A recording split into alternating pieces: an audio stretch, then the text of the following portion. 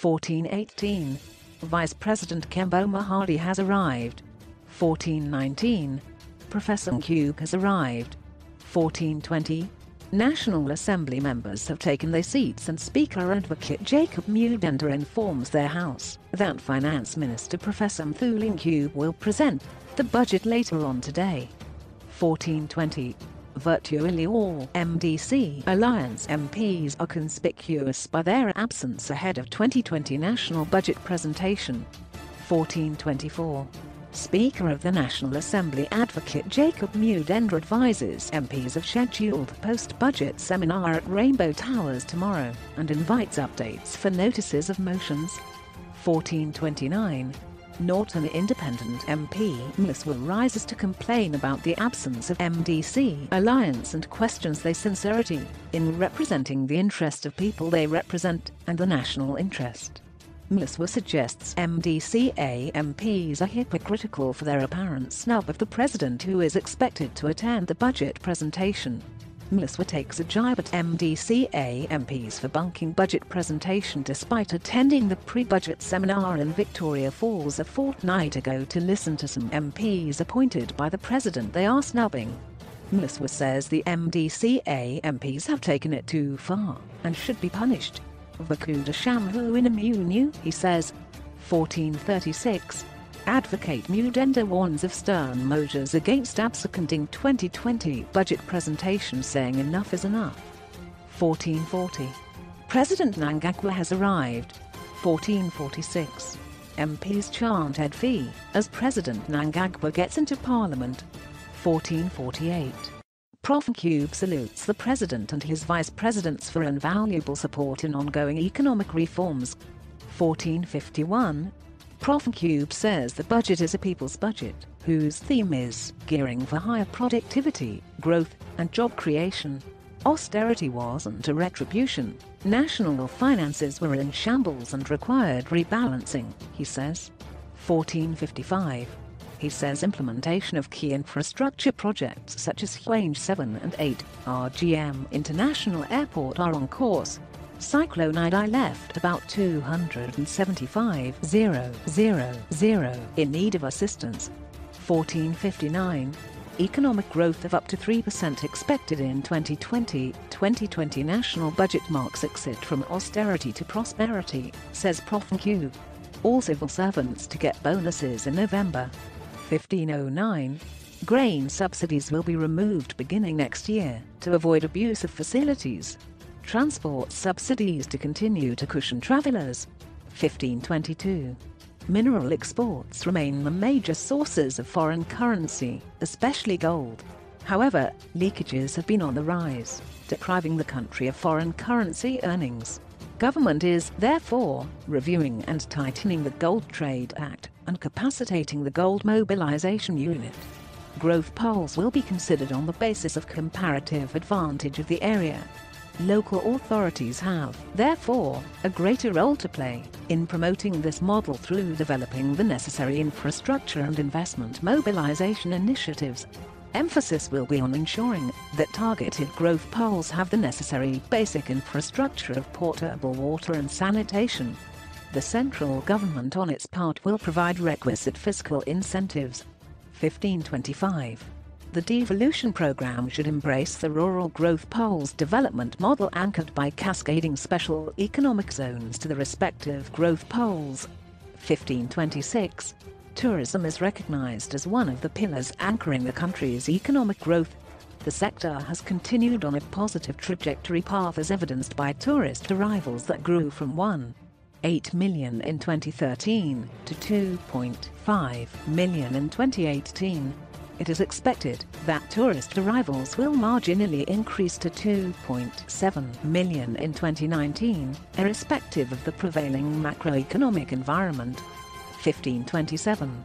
Government has approved the concept of the new city being constructed on 18,000 hectares of land in Mount Hampton, with the new Parliament building as the catalyst. A modern conference centre will be budgeted under the 2020 national budget. 1529. Under the 2020 budget, a fiscal incentive is being introduced to support employers who generate jobs for our young job seekers.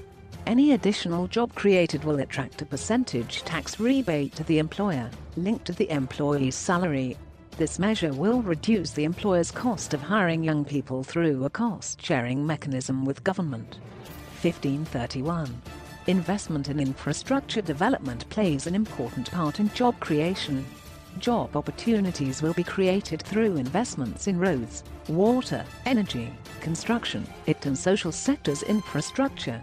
It is with this view in mind I have allocated $2.6 billion for infrastructure development under this budget. 1534. In 2020, the budget provides for capitalization of the following institutions, which support various MSMEs projects. Women Development Fund, $20 million. Community Development Fund, $15 million. Zimbabwe Women Microfinance Bank, $100 million. Smedco, $90 million. Empower Bank, $50 million. 1535. Innovation, which is integral for growth and better job creation, is lacking protection and hence suppressed in its infancy. A number of micro, small and medium enterprises MSMEs, artists and other entrepreneurship initiatives collapse owing to unfair practices, where other organizations take advantage of inventors' work and make duplications. This is despite the inventors having invested a considerable amount of money and time in developing innovative products. 1538. The Rural Energy Master Plan (REMP) aims at broadening modern energy access through the development of grid-connected solar and mini-hydropower plants, installation of solar photovoltaic (PV) microgrids, solar home systems (SHS), solar water pumping systems and biogas digester plants. 1541. The rapid development and adoption of ICTs has been transforming every sector of the Zimbabwean economy. The second quarter of 2019 show a high active mobile penetration rate of 84.8%, a high internet penetration rate of 57.2%, and a static fixed Tel density of 1.9%. To systematically exploit the potential of ICTs for national development and transformation, the government of Zimbabwe is developing the Smart Zimbabwe 2030 Master Plan, which is an all-inclusive guideline that clearly articulates how the country will develop, deploy and manage ICTs across all sectors. The Smart Zimbabwe 2030 Master Plan and Implementation Strategy will be part of the National Infrastructure Master Plan. 1544. The Road Development Programme, which commenced in 2018, will be sustained during 2020 with resources being set aside for the programme, targeting the following. Utilization and upgrading of the Harrowbeat Bridge Road, $1 billion. Ongoing upgrading works on trunk roads, $1.2 billion. Rehabilitation and maintenance of rural feeder roads through DDF, $120 million. Local authority roads, funded through Zinara, $510.8 million. 1546. A comprehensive public transport policy framework is required, along with a transparent partnership between central and local government and the private sector. Government has since introduced the urban mass transport system, initially targeted at urban areas, which has also been extended to other parts of the country. Government will deepen and fine-tune the system in order to bring sanity to the sector, and meanwhile allocates $540 million as a subsidy to this public policy program. 1549. Government has made positive gains on some of its healthcare indicators over the recent past. For example, under-5 mortality has fallen from 98 per 1,000 live births in 2008 to 56 in 2016. Other areas relate improvements in immunization with both DPT, diphtheria, pertussis, and tetanus and measles reaching 90% and 95% respectively. HIV incidence has fallen from 1 to 0.48, while prevention of mother-to-child transmission of HIV, PMTCT, rate has fallen from above 30 to 5.7, among other achievements. 1552. This budget responds comprehensively to the plight of the girl child in enhancing their dignity. In anticipation of the finalization of the Education Act, the budget is required to have a provision for the supply of sanitary wear for female learners. Based on equity consideration, the proposal is to begin with rural primary and secondary learners from grade 4 to upper 6th form, and a provision of $200 million has been made under this budget. 1558.